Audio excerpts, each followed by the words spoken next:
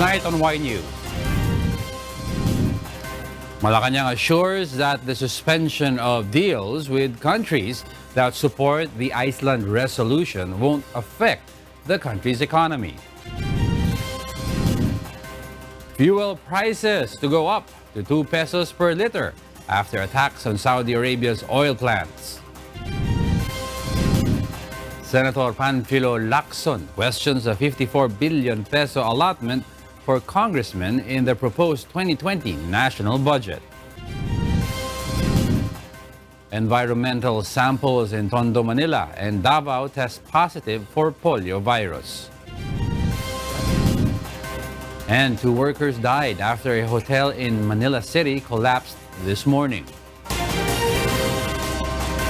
Good evening. Malacañang says the suspension of negotiations with countries that support the Iceland resolution will not impact the Philippine economy. Rosalie Cos tells us why. Malacañang admits it's President Rodrigo Duterte who ordered the suspension of all loans and agreements with countries which supported the Iceland resolution. The resolution calls on the United Nations Human Rights Council, or UNHRC, to investigate the Duterte administration's anti-drug war. Presidential spokesperson Salvador Panelo says the war on drugs will remain until President Duterte's term ends, emphasizing that the policy won't impact the country's economy. The official adds the Iceland resolution is an insult to the president and to the country.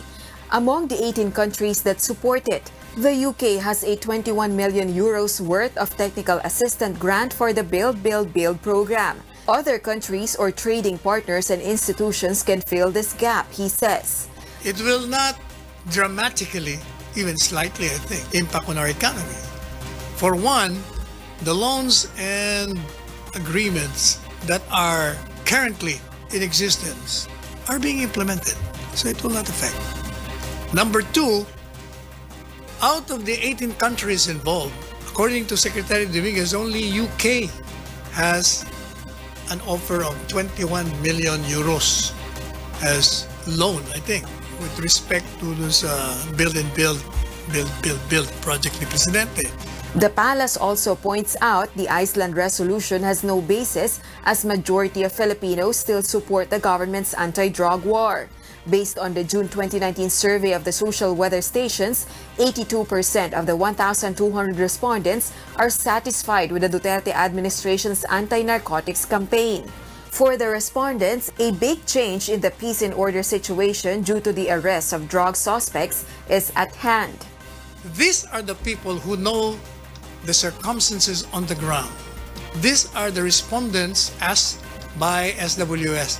Kung talagang may problema tayo sa pag-aabuso, lalabas sa survey yon. Rosalie Cos, UNTV News and Rescue, Malacañang.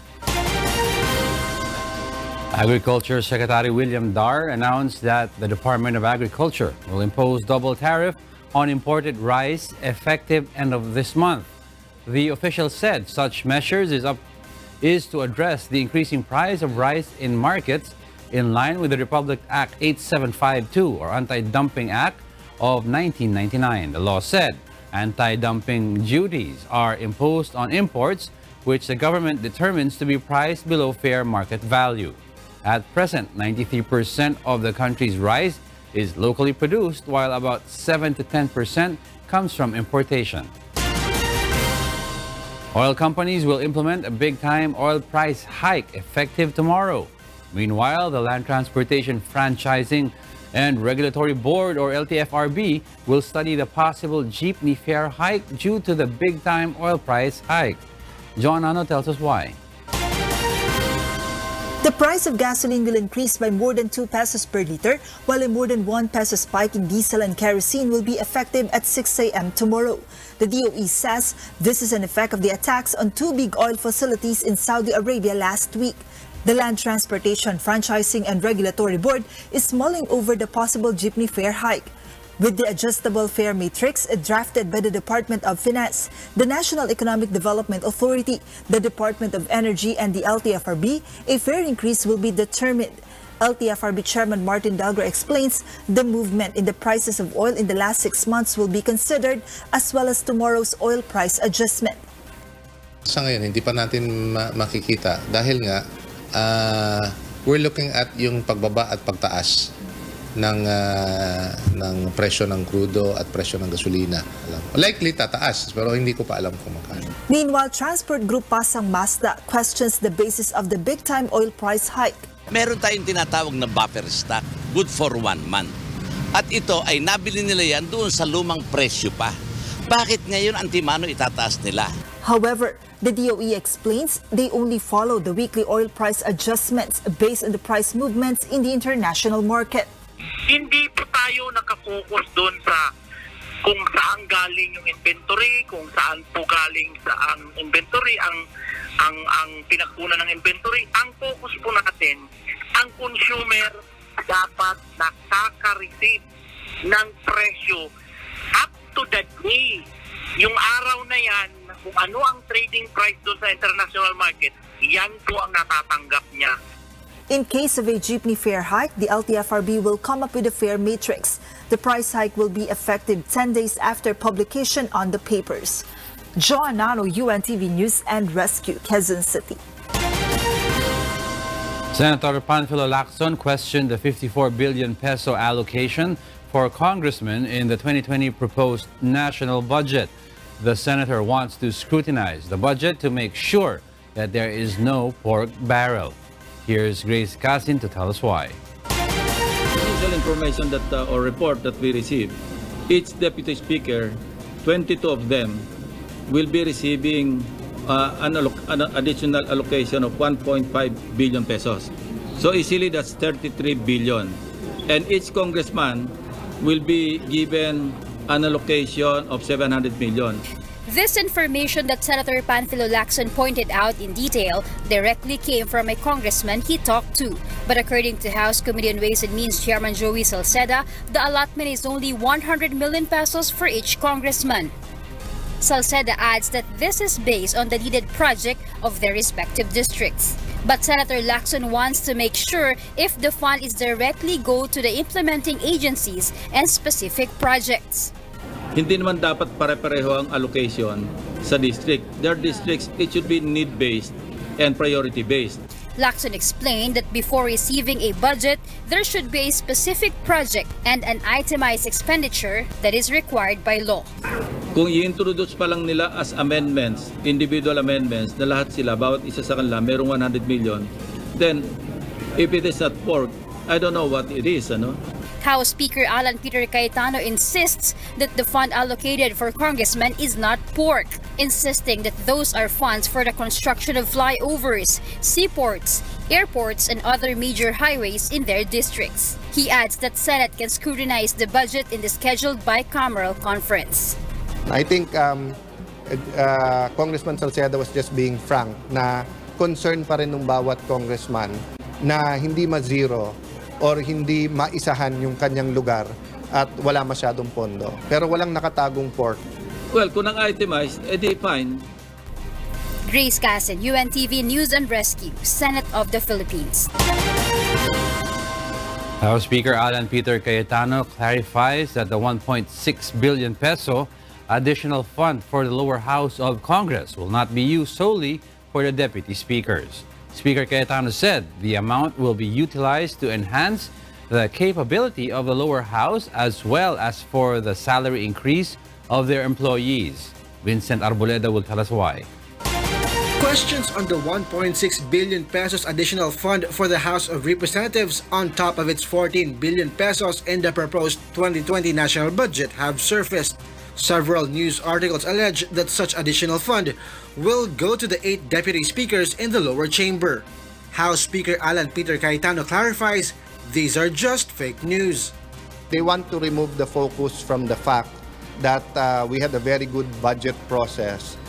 According to Speaker Cayetano, only a fraction of the amount will be used to establish new deputy speakers. It's for enhancing our capability sa research, including the Congressional Budget and Planning Office. It's also to meet the requirements pag pinasa natin yung bagong salary standardization law. Also included in the 1.6 billion additional budget are the funds for establishing new committees and enhancement of facilities in the House of Representatives to showcase the exceptional arts and representations of every region in the country. Meanwhile, around 10 billion pesos will be added as amendments to the provisions in the proposed 2020 national budget. These include the 3 billion peso additional fund for buying palay, the maintenance and other operating expenses of the Department of Education for the thorough implementation of the K-12 program, full electrification nationwide, additional budget for sports in preparation for the Para Games and Tokyo Olympics, and funds for the country's protected areas. According to Speaker Cayetano, these funds will be sourced from the cancelled barangay elections and the right-of-way fund. Today is the last day the lawmakers may submit their individual amendments before a small committee checks and studies which amendments will be added to the proposed 2020 national budget. Vincent Arboleda, UNTV News and Rescue, House of Representatives. The Department of Public Order and Safety, or DPOS, warns the public no one is exempt from the implementation of the ongoing clearing operations. Even parts of government-owned buildings that obstruct a public road is not spared. Aiko Miguel explains why. These pillars that belong to the Quezon City Police District or QCPD Traffic Sector 2 building in Novaliches weren't exempt from today's clearing operations of depots. The posts were not on the sidewalk when the building was built in 2017. But when a road widening project was implemented in the area, the posts began to stand on the foot traffic's walkway. QCPD personnel assisted in dismantling the pillars. Kailangan po nating sundin ang utos ng ating minamahal na Pangulo. Sa ating mga kababayan naman, dapat po sumunod din po sila. DPOS assures the District Engineering Office has checked the building to ascertain the building remains safe even with the posts removed. I-remove po natin from ground hanggang doon po sa roof line. Okay naman po yung structural, pag-aralan na po namin, hindi naman po maapektuhan yung whole structure. So ito yung isang magandang example natin na halimbawa na pwedeng pamarisan na mismong itong police precinct natin ay tinatanggal na rin natin na obstruction. Dito lamang nagpapatunay na lahat ng mamamayan dapat sumunod. Tomorrow, DPOS is set to demolish a police precinct that sits on a sidewalk in Barangay Balingasa, Quezon City. Aiko Miguel, UNTV News and Rescue, Quezon City. Clearing public roads of obstructions is part of complying with President Rodrigo Duterte's order to local government units in Metro Manila. But several sidewalk vendors in Ermita, Manila complain over what they describe as inconsiderate clearing operations. Nel Maribuhok explains why. Barangay Hall personnel in Ermita, Manila conducted a surprise clearing operation on Maria Orosa Street. Street vendors had no other choice but to let authorities confiscate their push carts and other equipment. But the barangay personnel left their items and goods. Miranda is one of the vendors affected by the clearing operations. She just grabbed her personal belongings and some other items while the barangay personnel grabbed her cart. When she saw her cart dump into a truck, Miranda could not help but express her emotions. Nagmamakawa na nga ako, pati na kinukuha pa ginagamit namin yun. Hindi ko naman pinapapatay ng tao. Yun lang, kinikita mo doon lang, kumikita para mabuhay kami mag-ina. Tapos ganyan mga. Ay, maawa naman siya sa amin. May sakit na ako, may sakit na yung anak ko. Hindi nga ako nangihingi ng tulong. Her items and goods were left lying on the sidewalk. Miranda and her fellow sidewalk vendors now have to find another way to earn a living. But their question now is how? Nel Maribuhok, UNTV News and Rescue, Manila. Welcome back to Y News. We pick up to where Angelo Castro III left off. I'm Alex Baltazar, and here are the headlines. Environmental samples in Tondo, Manila City, and Davao test positive for polio virus. An animal protection group calls for stricter government procedure on culling hogs. The Department of Justice orders the National Bureau of Investigation to probe the death of PMA Cadet 4th Class Darwin Dormitorio. And find out the alternative modes of transportation in Italy that the Philippines can adopt to deal with the monster traffic. Good evening. 2 persons have been confirmed dead after an old hotel building that was being demolished collapsed. Manila Mayor Isko Moreno Domagoso has ordered to stop the operations and the demolition of this branch of the hotel until its safety is assessed by the city government. Arlene Delgado tells us why. It took almost 6 hours before the remains of Melo Ison, one of the helpers of the Pavilion construction, were retrieved. He was one of the 2 persons who tragically died after an old building of Hotel Sogo Mabini branch in Malate, Manila collapsed this morning. According to an eyewitness, the middle part of the building was the first to collapse at around 9:30 in the morning. Ano pa yan, may mga poste pa yan, dinidemolis na yan. Lahat kumpleto poste niyan. Tsaka yung mga bakal na flooring, meron pa yan, mga bakal. Kasi yung ginagawa nila sa bakal, ina-acetylene nila para matanggal yung mga bakal. Melo's cousin Edson survived after jumping off the collapsing building. According to Manila Police District Chief Vicente Danao Jr., one of the challenges in the operations was the lack of equipment and the vulnerability of the structure. The remains of Jerome Fabello, the second fatality, was retrieved at 5:45 this afternoon. Fabello was a skilled worker. Mayor Isko Moreno Domagoso has extended his sympathies to the victims' families. The local chief executive vows to immediately start the investigation on the incident once the retrieval operations conclude. The probe will look into the possible negligence of the contractor and the hotel management. I will task the city engineering to find out if there is fault.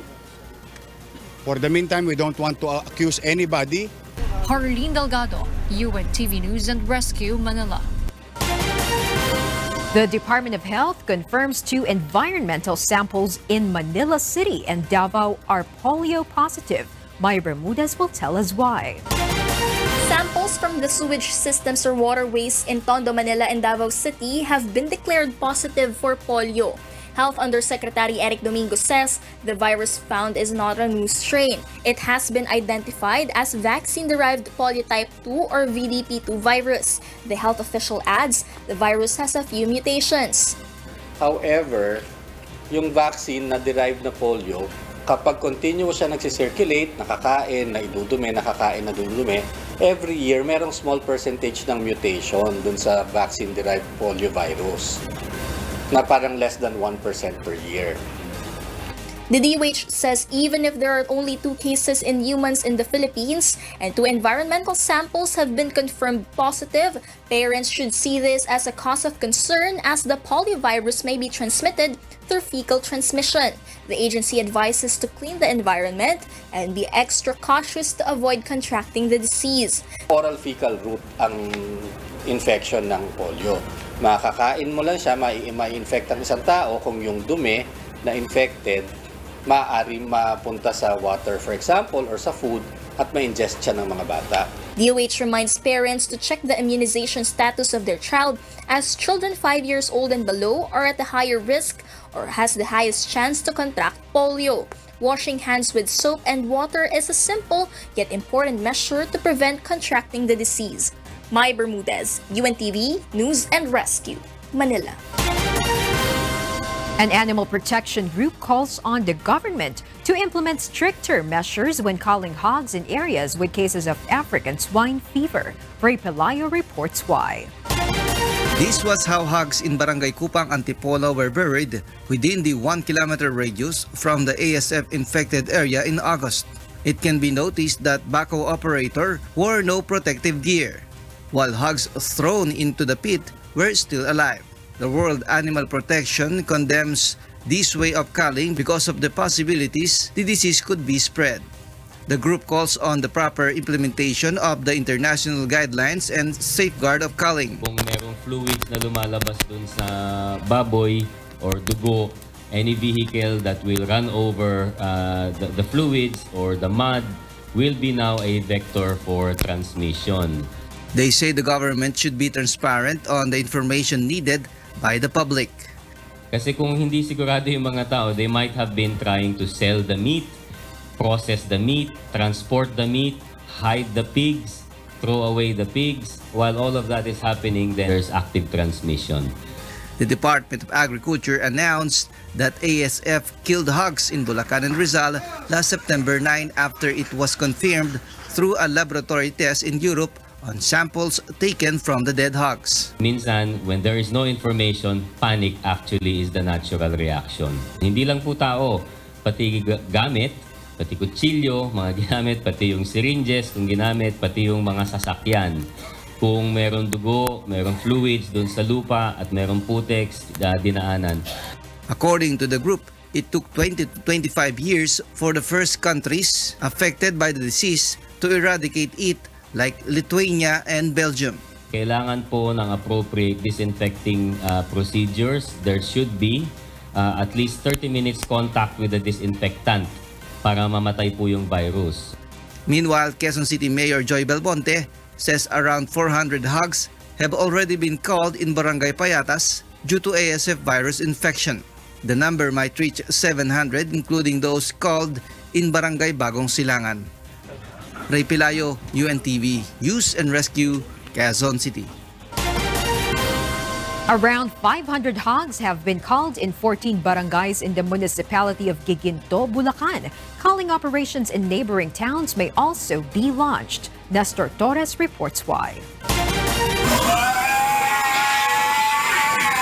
Bulacan Governor Daniel Fernando ordered last Saturday to cull all pigs in Giginto and nearby municipalities amid the African swine fever outbreak. This, according to Eduardo Jose, Giginto's Municipal Veterinary Officer. Ang suggestion niya ay patayin na lahat yung baboy sa specifically region District 2, yung mga backyard lang mga farm.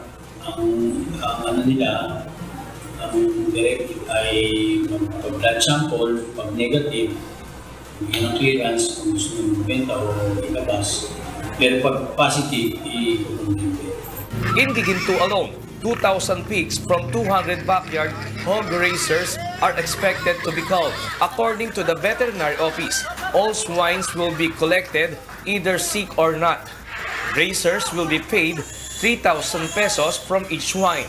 The backyard raisers agree with this system, launched by the local government. Okay lang naman kasi kaysa malugi kay parang sayang din yung gastos mo sa pagkain, sa pagod.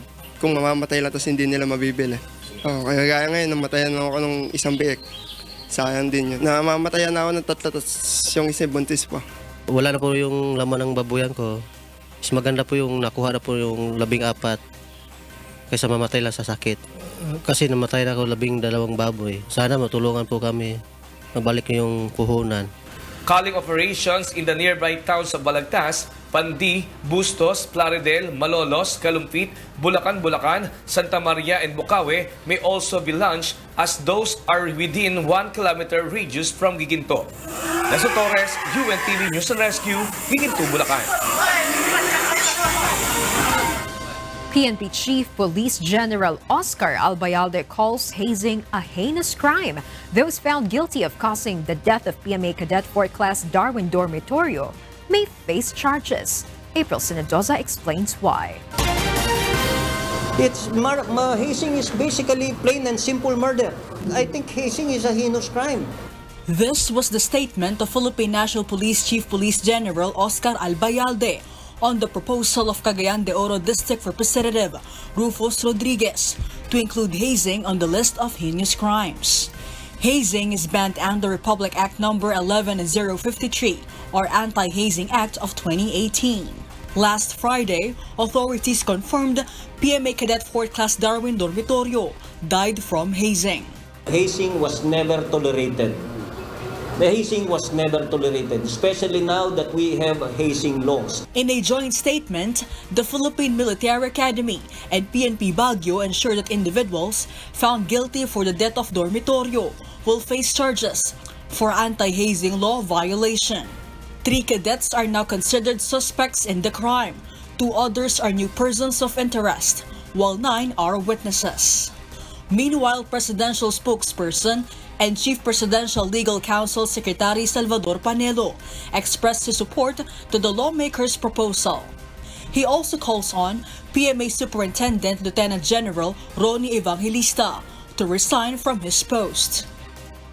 Personally, I'm suggesting that there must be a law that will make the heads, like the PMA, accountable. Criminally, tigil yan. Alam mo, pag ginawa mong criminally subject sila sa prosecution, I don't think magkakaroon pa ng hazing. Kahit sa mga fraternities, gawin mo yung pinaka-head, papakulong mo. Department of Justice Secretary Menardo Guevara has ordered the National Bureau of Investigation to prove the death of the hazing victim on September 18 in Baguio City. The NBI may file appropriate charges to the persons involved should they find any evidence. April Ceredoza, UNTV News and Rescue.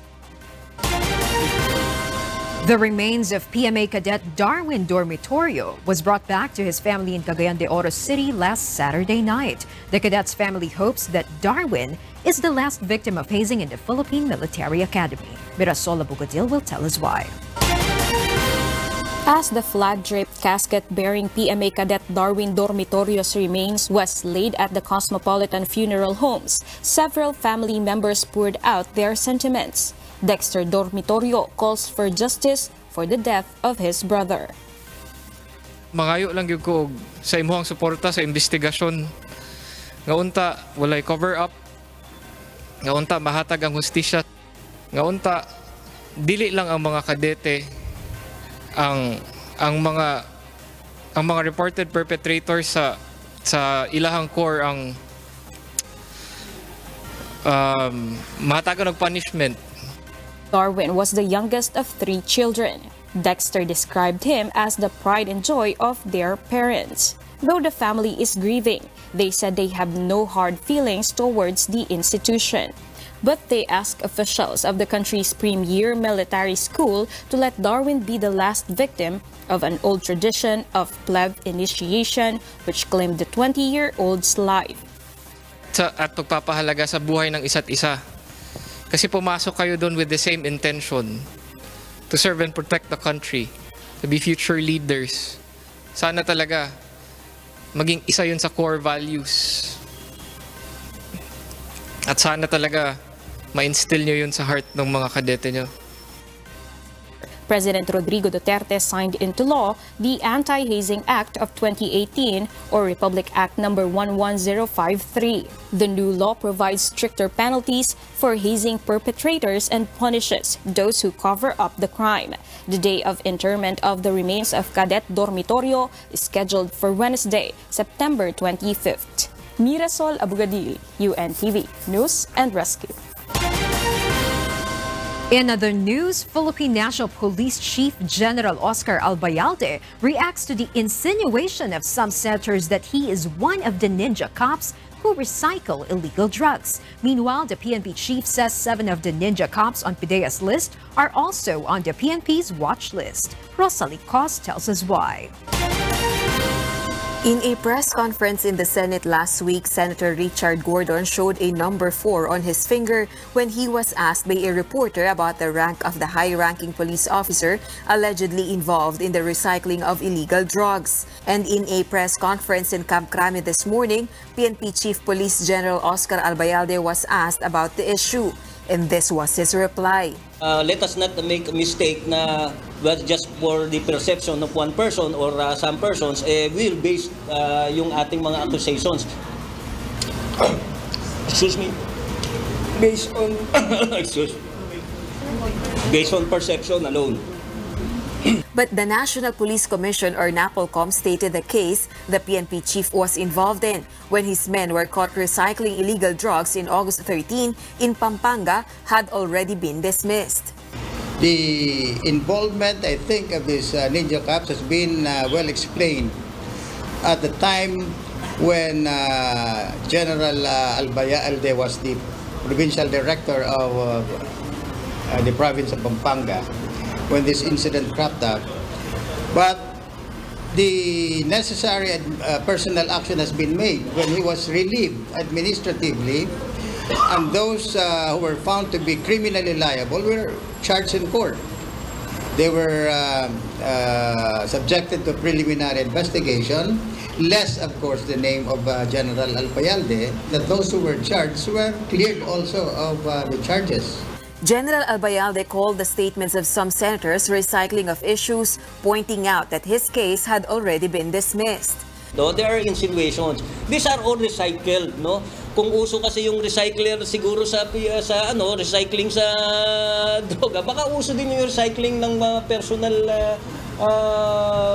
perception, no? This, as I've said, these are all personal perception.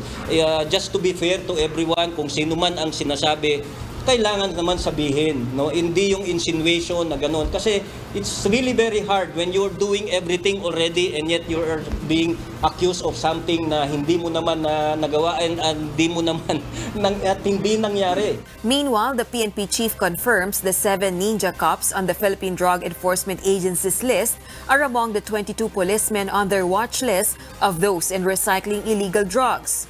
Of the 87 policemen on their list, 77 are accounted. 17 of them are still active in service, 4 awol, 31 retired, 16 dismissed, 1 suspended, 4 separated, and 2 have no record. Of the 22 on their watch list, 3 are police commissioned officers, with police major is the highest rank, and 19 are non-commissioned officers. Meron kaming IMEG dito. This is the very reason kung bakit tayo nagtayo ng Integrity Monitoring Enforcement Group, no, to monitor these people. Rosa Licoz, UNTV News and Rescue. Classes in some schools and work in government offices were dismissed early today in celebration of the 27th National Family Week. This is pursuant to the announcement number 53 series of 2019 of the Civil Service Commission, which encourages government agencies and state-run universities and colleges to shorten work and class hours until 2 p.m. so they can spend mealtime with their families. This is in line with the National Family Week being celebrated every last week of September. Malacañang earlier announced that work in government offices in the executive branch will be suspended on Monday beginning 3 p.m. onwards. The Department of Education or DepEd also announced that work and classes in all DepEd offices and public schools will be suspended effective 3 p.m. Malacañang PSC Kamao defeats Judiciary Matches while defending champs AFP Cavaliers records their second win in a row. Meanwhile, rookie team DA Food Masters enters the win column on the third game day of UNTV Cup Season 8. Bernard Dadis tells us why. There's a good steal by De La Cruz. Got it to go. This freshman. In the main game of Sunday's triple header, jersey number 21 Eric De La Cuesta and jersey number 9 Ian Garrido led Malacañang PSC Kamao towards a 64-60 win against two-time champion Judiciary Magis at the Pasig City Sports Center. The two made combined 26 points. Narayan Dasavier's steal from Chester Tolomia and a pass to Garrido who converted a 2-point shot with only 1 minute and 9 seconds left on the game clock was also a huge contribution to Kamao's victorious campaign. According to Coach Rapi Gonzalez, their defensive plays from the start was the key to the win. Sinabi ko, tsagain lang, huwag namin madaliin. We need to play defense. Dahan-dahan lang para makuha natin itong game na to. While the combined 39 points of Judiciary's Chester Tolomia and Don Camaso were not enough to stop Malacañang PSC's rally. Naging laps namin nung nag-trap sila eh. Medyo nawala yung point guard namin, nagkaroon ng maraming error kaya kami nahabol. Siguro sa susunod na game ay yung pag-aaralan namin. Maganda yung nilaro namin doon lang kami medyo nagka-problema.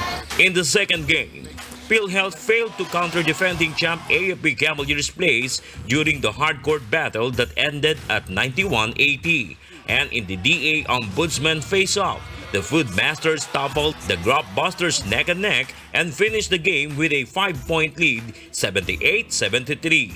Bernard Dadis, UNTV News and Rescue, Philippines. And to complete the most significant news for this day, Y News continues. Here are the top stories. 3 Filipino semiconductor companies join over 700 firms from across 43 countries in the largest microelectronics event in Taiwan. Vanessa Salud reports. Pinoy Semicon Companies Integrated Microelectronics Incorporated or IMI, Nanotronics Incorporated, and Synex Design Consultancy and Services Incorporated showcase Philippine-made products, equipment, and innovative ideas to the global market during Semicon Taiwan 2019 that ran from September 18 to 20 at Taipei Nankang Exhibition Center in Taiwan. The Philippines seems to be at the right path in terms of supporting the whole market in terms of alternative solutions or alternative sources aside from Taiwan and China. Michael Alfred Ignacio, Director of Commercial Affairs at the Philippine Trade and Investment Center Taipei, said that the Philippines is almost at the level of Taiwan's export rate when it comes to semiconductors and electronics. We are here with a Philippine pavilion at Semicon because like Taiwan, no? Hindi alam ng marami, pero almost 54% of all our exports are electronics and semiconductors. Pareho rin sa Taiwan. 54% of everything that they export, yung mga produkto na binibenta nila sa labas, electronics and semiconductors din. Of course, malaki yung Taiwan kasi world leader sila. But we also want to partner with them and catch up. And also build alliances, no? And give value to each other para mas tumaas pareho. Aside from these products, Ignacio believes that the Philippines is apart when it comes to skills, labor quality, and the Filipinos' dedication and level of English. The Philippine delegation noted that improvements in trade of semiconductors will also lift the country's other industries like paper and plastic. We want actually to help our bioplastic manufacturer in the Philippines, not just to produce the bioplastic for biodegradable, but also to increase their product. So we can add it to bioplastic, but also to paper. Semicon 2019, which attracted over 50,000 visitors, is a collaboration of semicon industry giants, government agencies, and research institutions that aims to strengthen the semicon industry worldwide. Vanessa Salud, UNTV News and Rescue, Taiwan. And for the news abroad, Thomas Cook, the world's oldest travel firm, collapsed on Monday, stranding hundreds of thousands of holidaymakers around the globe and sparking the largest peacetime repatriation effort in British history. Jovic Burmas reports. Thomas Cook has collapsed after last-minute negotiations aimed at saving the 178-year-old holiday firm failed. The UK Civil Aviation Authority said the tour operator has ceased trading with immediate effect. It has also triggered the biggest ever peacetime repatriation, aimed at bringing more than 150,000 British holidaymakers home. If passengers have a flight booked out from the UK today, unfortunately your flight has been cancelled. So please don't go to the airport.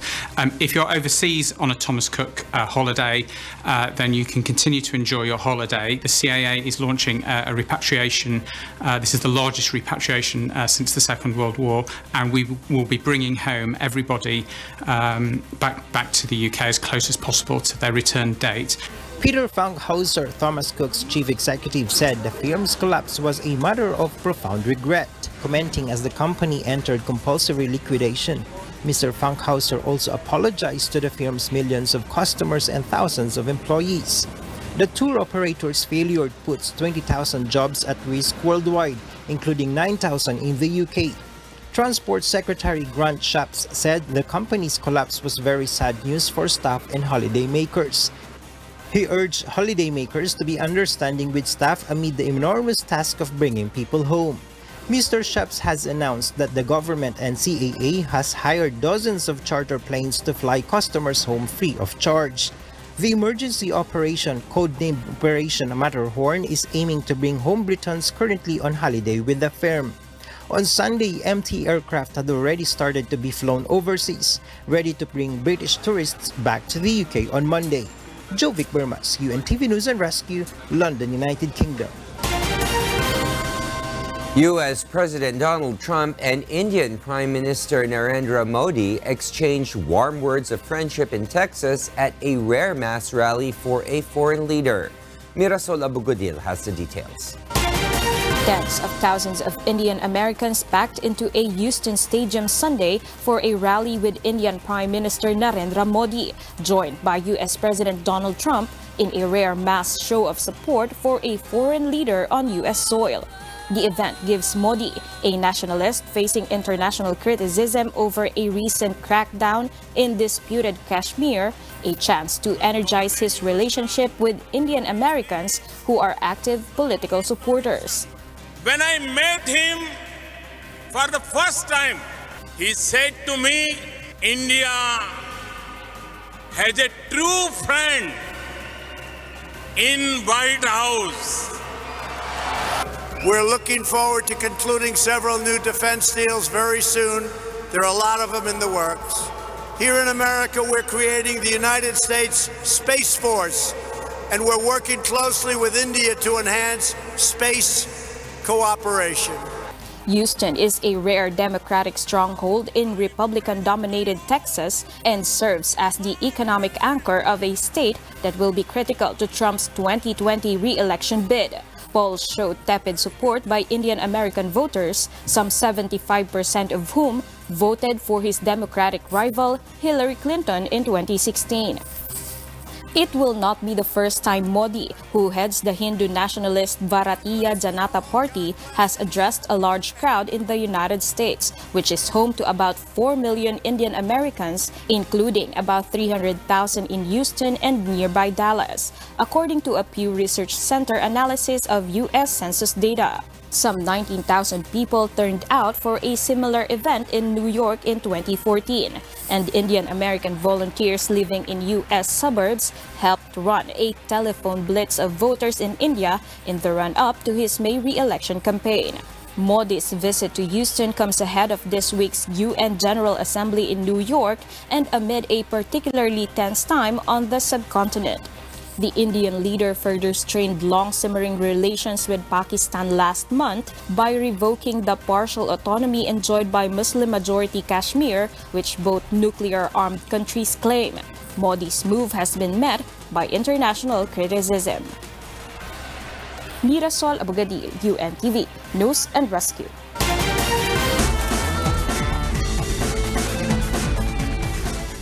Heidelin Diaz bagged 2 bronze medals at the 2019 International Weightlifting Federation World Championships in Pattaya, Thailand on Friday. Diaz completed for the 55-kilogram category. She won her first bronze after lifting 121 kilograms in clean and jerk discipline. She lifted 93 kilograms in the snatch category, ranking in 8th place and lifting a total of 214 kilograms. Meanwhile, Liao Qiyun of China took home the gold medal with a total of 227 kilograms. She lifted 129 and second in snatch and 98 kilograms.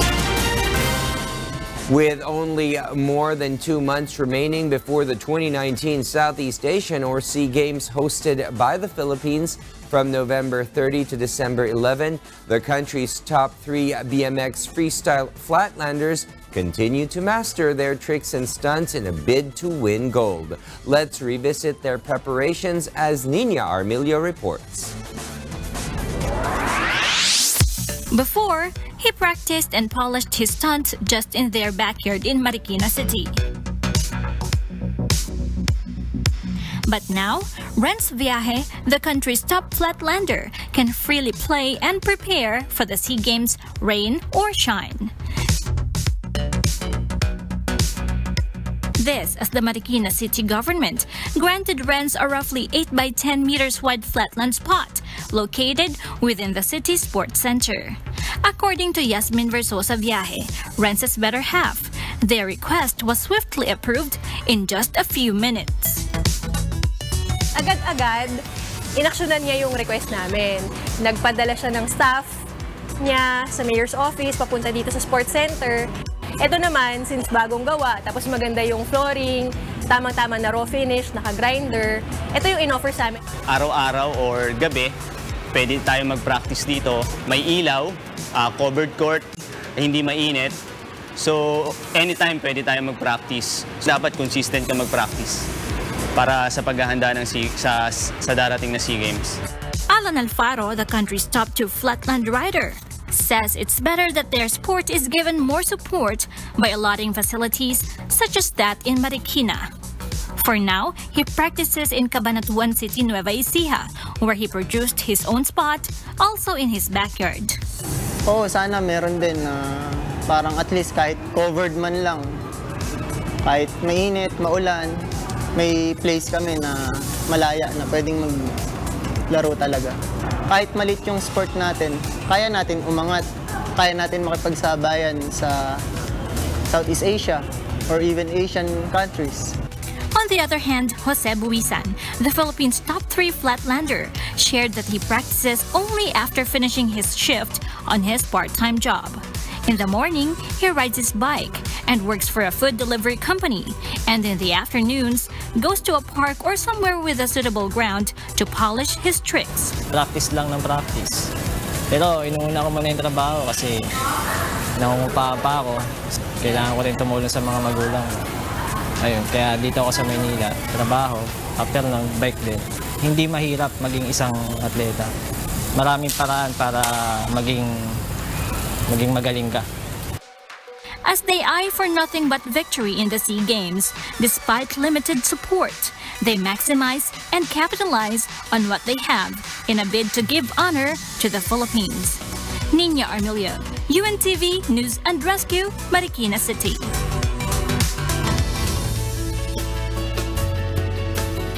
Pedestrians and cyclists took over streets around the globe on Sunday as miles of typically busy roads were closed to motorists for World Car-Free Day. Kath de Maraos reports.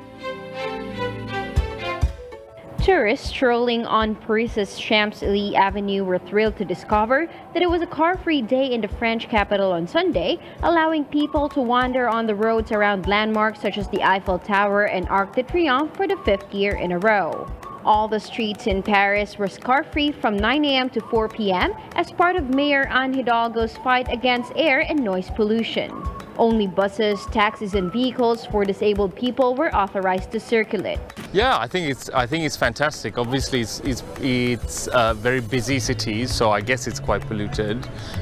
So it's quite nice, I think, from time to time to have this sort of off day for the environment, and obviously it's really good for you as a pedestrian. I actually love it. I'm actually anywhere a bit more of a sustainable person, so I love the fact that they have electric scooters and a lot of people are cycling. You don't really see that as much in Asia, where we come from, so it's amazing to see that. So I think we were a bit more lucky today to see actually no cars on the road as well, because that just adds to the charm of the place. So yeah, it's beautiful. Joggers, cyclists, and pedestrians reign supreme on the Champs-Élysées, which is typically a major east-west thoroughfare for one of Paris's swankiest neighborhoods, running from the Place de la Concorde to the Arc de Triomphe. It's a very good idea, actually. I'm impressed because I can walk from Arc to Louvre. We have a plan now to go to Louvre. It's good, very good, very good. No traffic and no cars signaling, no loud noises. You just leisurely stroll all the way to Louvre. The Car-Free Day is a part of a series of environmentally friendly moves by Socialist Mayor Hidalgo after several episodes of oppressive smog in Paris over the years. Meanwhile, pedestrians and cyclists rule the roads as London joined other major cities around the world for a car-free day. More than 27 kilometers of carriageways in the British capital were shut to traffic, including iconic Tower Bridge near the city's financial district. Kat Numaraos, UNTV News and Rescue. Many modes of transportation are effectively used in other countries. Can the Philippines adopt those to finally solve traffic congestion problems? Let's find out what these alternatives are with Kuya Daniel Razon. Ferraris, Lamborghinis, Maseratis. These are some of the famous car manufacturers Italy has become famous for. But why do Italians still patronize their mass transport system more than these beautiful and fast cars? Kuya Daniel has an idea why. Let's find out.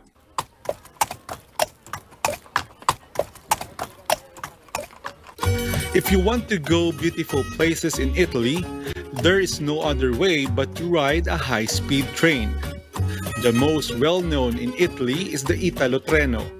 This high-speed train can run at a speed of 300 kilometers per hour or 190 miles per hour.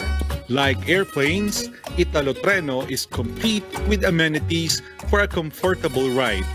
Italo Treno has clean bathrooms, spacious chairs, and also an overhead baggage compartment. Hungry? No worries. You can buy food and drinks inside the train while traveling. Italo Treno connects major cities in Italy. The first line connects Turin to Salerno via Bologna, Florence, Rome, and Naples, while the second line connects Turin to Venice via Milan. So far, yung train nila, maganda naman yung loob and convenient travel. Maayos ang comfort room at nakaupo, hindi nagsisiksikan. So far, kung meron sigurong public transport na mga ganyan sa atin, which is sinisimula na sa atin din ngayon, I think malaki magiging tulong yan para sa ating mga commuters, especially kung talagang maayos yung loob at hindi talagang laging tulog-tulog. Sana magtuloy-tuloy yung mga ganyan din projects sa atin para mas maging maalwan ang paglalakbay ng ating mga kababayang Pilipino. Kuya Daniel also tried the water taxi bus or Vaporetto in Venice, Italy. Hindi naman siguro malayo, baka sakali sa mga darating na hinaharap, maiwan pa natin sa mga anak natin, sa apo natin, na ang Ilog Pasig ay maging kagaya nito dito sa Venice. At pagkakitaan ng mga Pilipino. Napakarami natin mga bodies of water, isla na siguro pwedeng mapakinabangan. Ito ang tubig nila dito. Hindi, makikita mo, hindi mabaho, hindi umaamoy.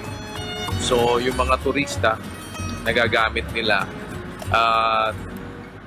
Napagkakakitaan naman ng mga locals dito. Yung mga old buildings na to, na ginawa nilang tourist attraction.